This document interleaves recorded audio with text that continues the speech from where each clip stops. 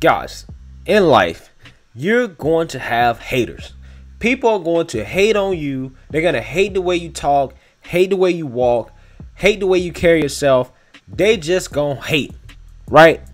And that's what a lot of the media does to President Trump. They just hate all day long, okay? And they spend so much time blaming the president for coronavirus, saying he don't care about science, he doesn't care about human life, that he thinks the virus is fake. And they hate on him so much that when plain as day evidence is shown to them that the president has taken this virus very seriously and has done almost everything that he can to help diminish the negative consequences of this virus, their heads explode. All of a sudden, the so-called fact checkers and the so-called party of facts and the party of science, the liberals, all of a sudden they do these mental gymnastics and these semantics games, or they just flat out lie to try to avoid giving the president credit for anything. But before we get into that, my name is Greg Foreman and you're watching A Black Conservative Perspective. Make sure you like, comment, and subscribe. Most importantly, share A Black Conservative Perspective, aka a leftist worst nightmare. You can also follow me on Twitter at GForemanBCP. Let's get them. All right, guys. Take a look at the biggest hater on TV right now, Miss Joy Reid, just flat out lying to her audience about the Trump administration's involvement in the vaccines. So while Republicans are busy demanding freedom from masks, they apparently could care less about the 248,000 Americans who've lost their lives to the virus. And they accept no responsibility for any of it. In fact, believe it or not, they think they deserve credit. This vaccine truly is the light at the end of the tunnel, and it's made possible by the commitment of the Republican majority in the Senate and this administration and our efforts to focus on Operation Warp Speed. Operation Warp Speed has been a tremendous success for this administration. I do want to give a shout out to the Trump administration for making this possible. It looks to me like the Speaker, the Democratic leader of the Senate, and former Vice President Biden all have the view that $2.5 trillion are nothing. We will continue to have an open door, and we're ready to negotiate at a moment's notice. I just want to fact check real quick to remind y'all that the companies themselves that are producing these vaccines were not involved in Operation Warp Speed and have said as much, so that's a lie.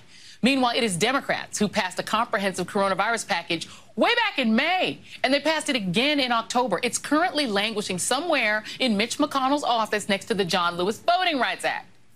And today, Dr. Anthony Fauci seemed really frustrated by the politicization by Republicans of the virus. I just want to lie to you guys real quick and tell you that none of these companies were involved in Operation Warp Speed.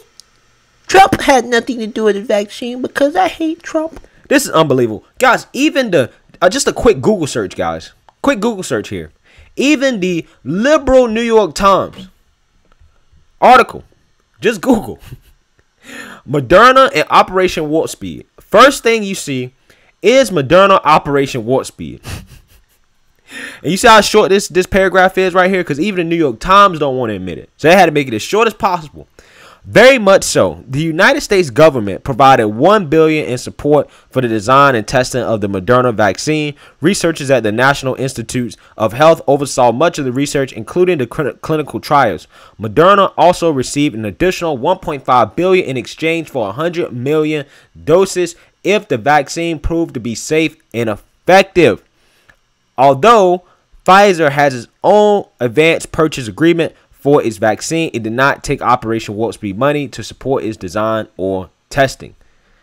And guys, Pfizer did come to an agreement on a $1.9 billion deal with the U.S. government, aka the Trump administration, to purchase 100 million doses of the vaccine and to make sure that Americans got it first. Okay, that was done through the Trump administration. And Joy Reid is so full of herself.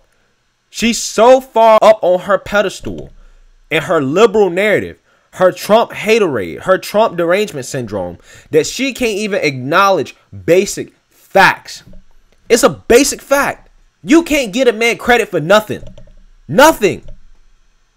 But you can sit up here on TV and peddle these false narratives about how President Trump is the cause of over 200,000 deaths with no evidence to support it. But you got the liberal state of New York with almost the most deaths more than anybody and the second highest deaths per capita. But I don't ever see her criticizing Cuomo. But you know, people want to talk about grifting. Joy Reid is a grifter. She is the biggest grifter. She sat up there with that silly smile on her face and just straight up lied to your face because of that grift, because of that money. I mean, I don't understand how this woman is getting paid over $1 million to be on TV. To just flat out lie. I mean, she didn't even try to, like, you know, dance around it, like try to make the words kind of fit in a way where it's okay, it's not really a lie, but it's not the whole truth. She didn't even try. She just lied. Trump administration had nothing to do with it. What? I mean, Joy Reid is a silly woman, man. Just get a man credit. I mean, guys, even CNN's Jake Tapper was like, look, we got to get a man some credit here. Take a look. This is an unmitigated success, and we should acknowledge that. The Moderna vaccine was done with funds from Operation Warp Speed, and the Pfizer one has funding when it comes to the distribution and manufacture. And I just think it's important that people working so hard, Moncef Slaoui and the others, get credit for this. And President Trump was the one who okayed it. Yeah, no doubt. I mean, the pace of medical innovation has been forever changed. I mean, 3 months. January 11th is when they got the sequence of this virus. By March 16th, 2 months later, shots were going into arms as part of these clinical trials. I couldn't believe it when I saw that pace. It typically takes, years to really get these vaccines approved. It'll be done within a year. So that is worth celebrating. And now we have some early data to be very optimistic about. So all of the scientists, everyone behind this, all the way up to President Trump and Vice President Pence, congratulations on this great accomplishment. We're obviously waiting for more news and for the vaccine to be available. Dr. Sanjay Gupta, thanks so much. You see that, guys?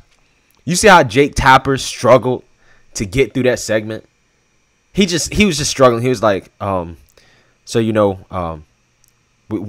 unfortunately, we got to get a president some credit here. Even though I really don't want to, and we spent all this time criticizing him for his response to Corona, but he needs some credit. We got to give him credit here. This did come from Operation Warp Speed. And I know how you guys feel about the vaccine. You know how I feel about the vaccine, right?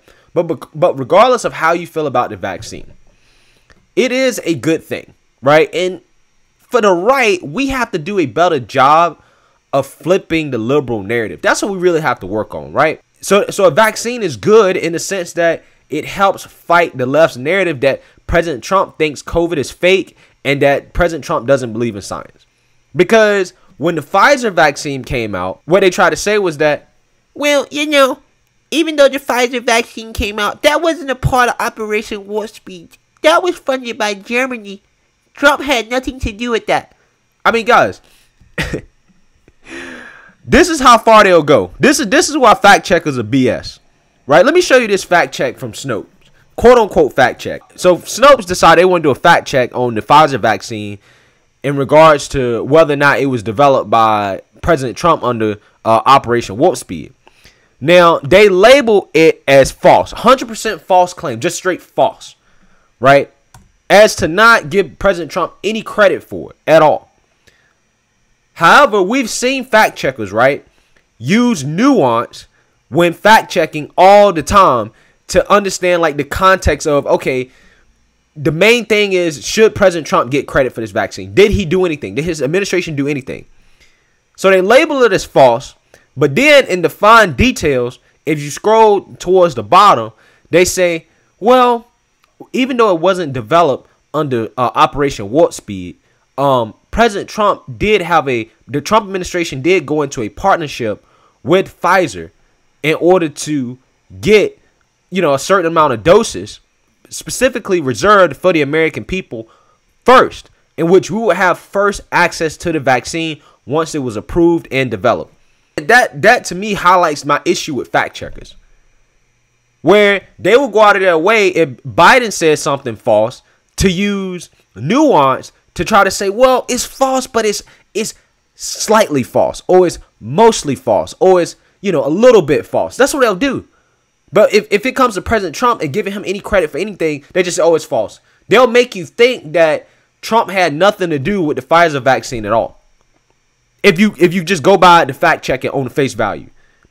And they try to act like the right-wing media is spin central. Like the right-wing media is the only media that will spin stories or that will leave out important information. Again, the left-wing media does the same exact thing, except they do it in a way that's sneaky. Now, with this Moderna vaccine, they couldn't do that. They had to give him credit because this was a direct result of Operation Warp Speed. And remember, guys, the narrative is that Trump doesn't believe in science and that he did not care about COVID. He didn't care about people losing their lives. That was the narrative. And see, this vaccine thing, why I love it so much, is not necessarily because I want to take the vaccine, but because it just flies in the face of the liberals who try to make it seem like Trump don't care about people. Oh, Trump don't care about corona. Trump doesn't believe in corona.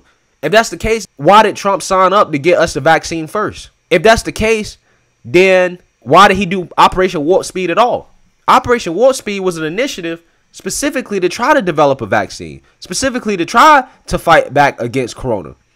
Operation Warp Speed was specifically designed to use science. But y'all try to say this man don't believe in science. But the real people who don't believe in science are the liberals.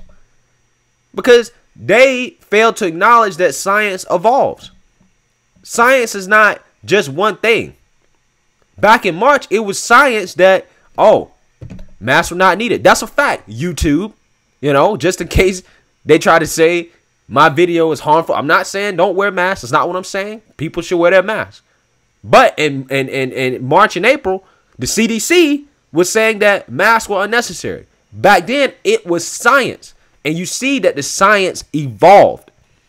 But the liberals fail to acknowledge that the science will evolve. They think that science at any given point in time is law, is settled.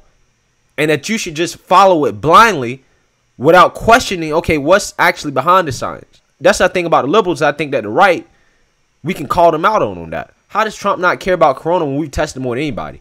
The Trump administration was signing deals to get rapid testing. I mean, Joe Biden does not have a plan that's any different than what President Trump already has done. He doesn't have a plan different. He's literally plagiarizing Trump's plan. And nobody's criticizing him at all.